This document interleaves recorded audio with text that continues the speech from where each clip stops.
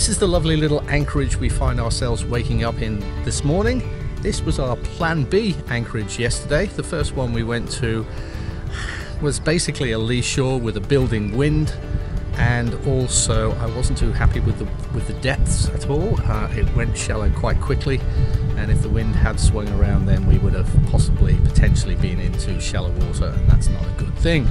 But here we are in this beautiful little place. A bit of a tight squeeze getting in. You've got to watch, there's a submerged old harbour wall, or the remnants of it, so you've got to make sure you keep it slow and look at your charts and check your depths.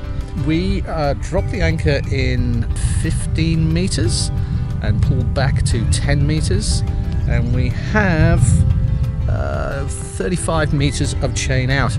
The bottom here is weed and mud, and the mantis went in first time and has stayed put all through the wind.